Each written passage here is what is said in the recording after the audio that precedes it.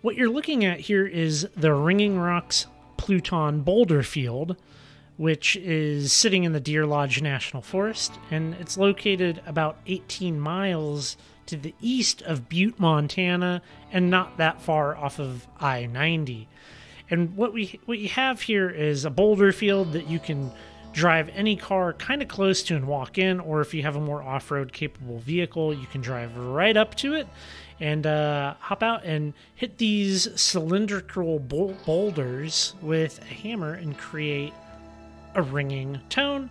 And it's a little bit of a geological mystery, but I hope to kind of delve into this a little bit more in depth, and we can kind of see what we come up with. You hear people in the distance pounding on them. So let's talk about this a little bit. It is definitely lands in the geological mystery category. There's not a whole lot of research that we were able to find on these rocks. Everything that I was able to find, I will put down below in the description box, but even still, it's not much. Kind of the prevailing theory is, oh, here comes more people up here. The prevailing theory is that although the rocks have a lot of olivine and iron, it's only like 7%, right? So the theory is that the rocks are under tension. Now there's like more woo-woo theories that the ones that are in contact with the ground aren't going to ring, and that doesn't really ring. We did find some across the way that were in contact with the ground that ring, but listen.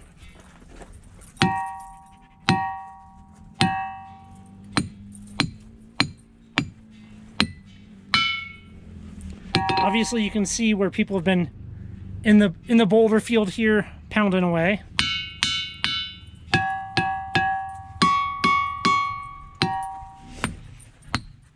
There's one that's on the ground, but nothing.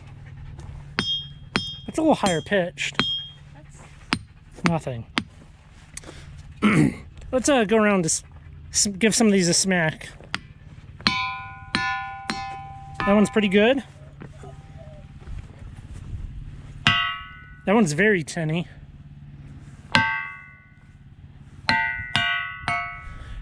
You can see some maybe people walking in down there. There's a little board and some hammers that they make available to the public. But this is quite the boulder field. You can see Sarah there on top of them. It's pretty interesting. Some people believe that the rock is under tension. Yeah, on a molecular level, the rocks are under tension.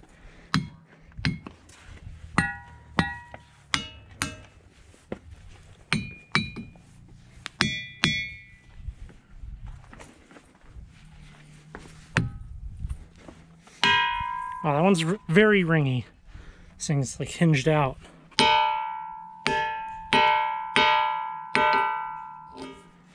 Okay, I think we should try to find a piece.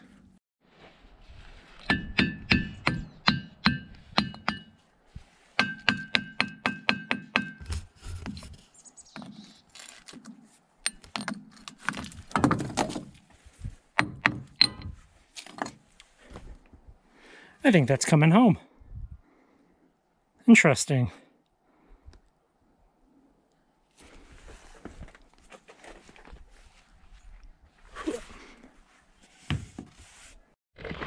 So that was an extremely popular spot for a Saturday afternoon. The view here is incredible. We're going to be spending the night out here. It's a little misleading that the BLM puts up a sign that says if you take the rocks from the site, they'll no longer ring, as if the harmonic tone of lightly striking a rock and the physical site are in some way connected, which they're not. That's not true. But we have a piece. We'll take it back to the shop. We'll slice it up and we'll look at it up close, and hopefully it can provide some insight as to what's going on here. I find it to be really fascinating that no, I don't know, geology graduate student from Montana has taken it upon themselves to come out here and do some work, write a paper, something like that.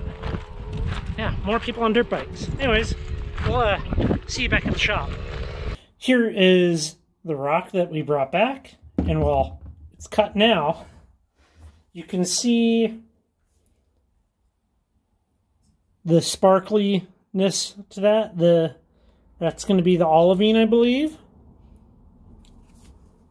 Now on the inside, actually, let's talk about the rock itself. So, I was not able to reproduce that very tinny tone, and there's a couple of things going on there, but to be totally honest, well, my knowledge of the harmonics of rocks is basically zero. Now, I do have some interesting rocks in my dump pile, some basalt that has a more metallic ring, but not exactly like what's out at the Ringing Rocks. I would 100% recommend going out to the Ringing Rocks and do some investigation. So, what did we come up with after cutting? So, you can see that olivine in there. Now, what you can't really see with it dry like this,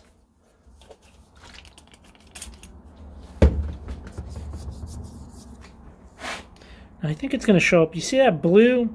I think that is blue pyroxene crystal. I would have to send this to a friend of mine that has a microscope focus. Here we go. So you can maybe see right here in the middle of your screen, there's some blue pyroxene crystals. I think that's what we have going on here. Interesting material. Very interesting. I have not came across something like this, and this is a little bit out of my comfort zone as far as geological knowledge. But you know, I wanted to take you along. It's definitely a site worth visiting, and all of the pertinent information will be down below. And if you like this type of content, even the occasional geological mystery, go ahead, please hit the subscribe button and that bell for notifications of future videos just like this. As always, hey, thanks everybody, and any thoughts or information about this material would be very much appreciated.